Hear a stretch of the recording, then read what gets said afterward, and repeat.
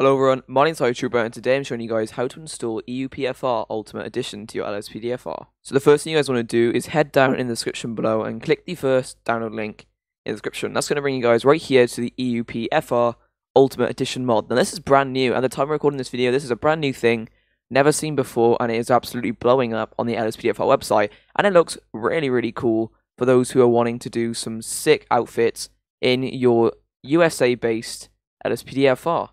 So the first thing you guys want to do is head down here and click download this file.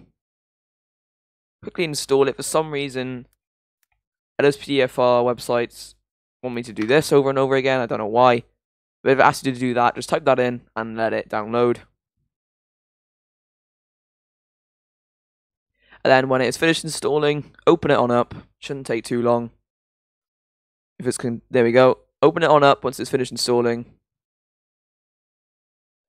And then what you'll be able to see here is EUPFR outfits only, EUPFR UE, and then EUPFR UE without car mods.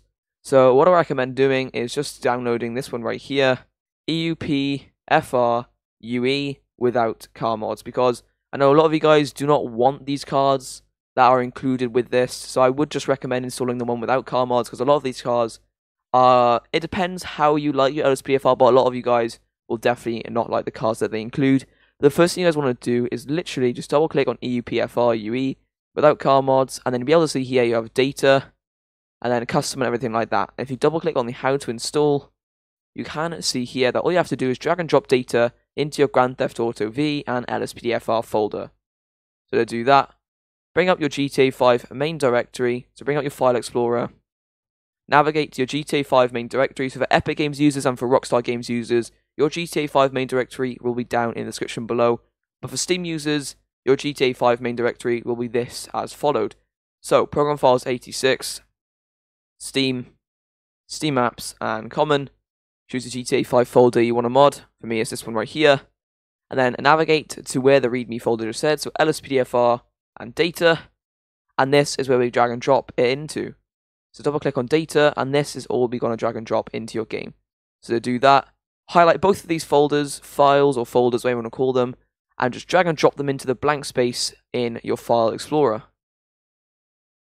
Let it download itself in. It's going to ask you to replace two files in the destination, and there you guys go.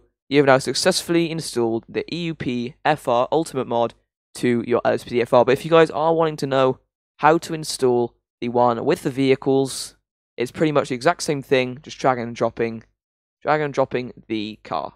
Exactly the same folders, but this time it's going to involve a few cars.